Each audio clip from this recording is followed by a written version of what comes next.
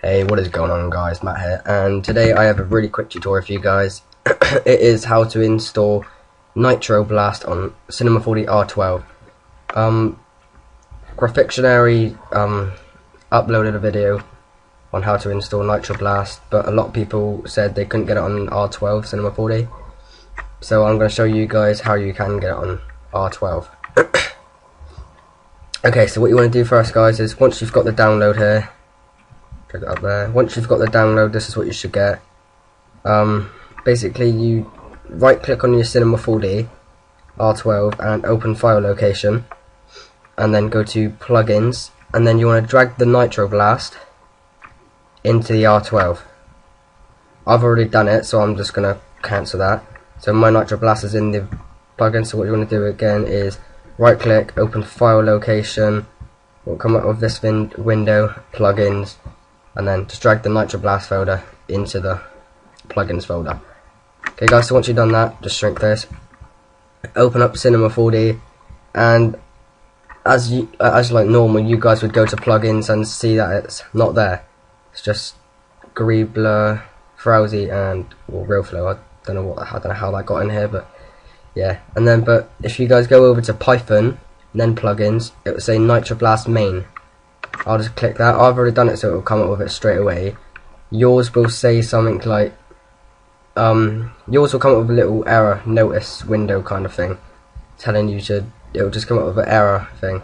So you just want to go up to, if it comes up with that, you want to go to Edit, Preferences, open Preferences folder, and it will come up with this. You just want to open up your download, drag Nitroblast styles into this folder here. Okay, and then it will drag in, as you can see mine's here. You just want to close that window, close that, and there you go guys. Python, make sure you go to Python and then plugins and then Nitroblast main, and then there you go guys, you've got Nitroblast main, sorry. I don't want to do it for time, 2 minutes, that's alright. I can quickly show you like what it's the basics of Nitroblast. So it's going to merge in a AI file.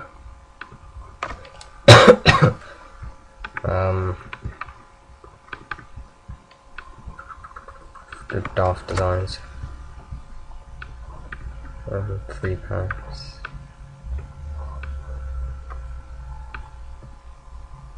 Hang on a second. It's being a bit weird. Right, file, merge, daft designs. Okay. Not sure why it's taking so long.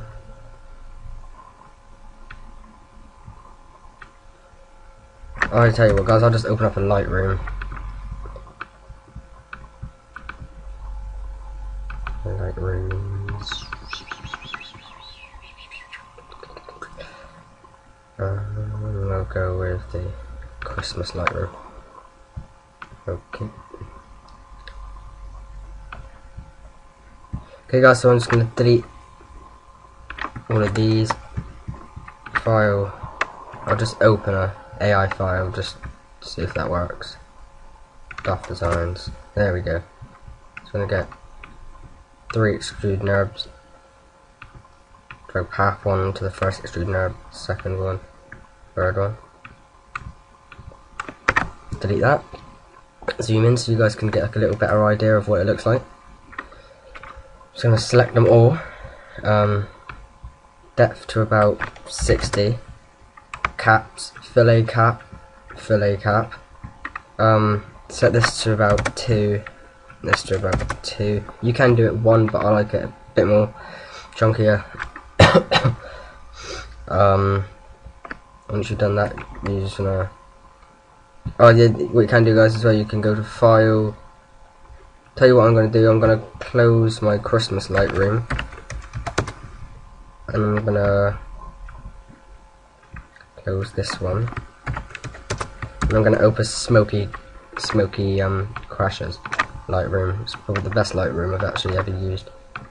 This is Material Pack version 2 that he gave out. So if you guys go into just type in Smoky Crasher. I'm not 100% sure of what his channel link is. I'll probably put that in the description, but I'm gonna put the this and copy that into this Lightroom. Okay. Just going to zoom in so you get a little better idea of what it looks like. And when you copy and paste it into another Lightroom, you can see the depth changes. So let's put it back to about 70 again.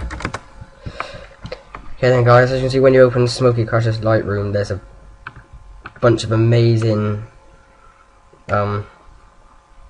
materials to choose from. I like to use the grungy one, like so.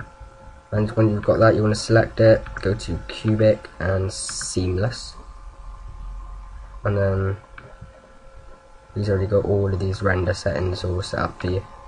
Okay, so with Nitroblast, you want to just select all your extrude knobs, so Python plugins Nitroblast main, and set this to high quality and about 35 pieces.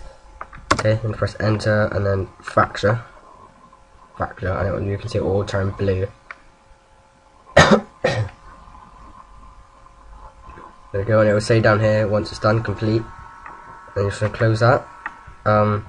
Because you don't want the yellow and if you don't want the yellow and blue, which I'm guessing you won't, just come down here and delete that, and delete it up here as well. So I'm going to zoom in. Just making sure it's the same colors. Yeah, anyway guys, do you want to come over here? You can select, what's really good with Nitroblast is you can click on the logo, as you can see it's like little crack marks, and you can select each piece. So, and you can use this to bulge it out, bring it up, move it to the left and bring it out. You can do anything you want basically with the Nitroblast, the pieces. Yeah, so it's a really cool plugin. I hope this helped you guys. I'm just going to render that out really quickly. It'll probably take a while because my laptop's not very fast at rendering. Let's see what it looks like if I take off object below.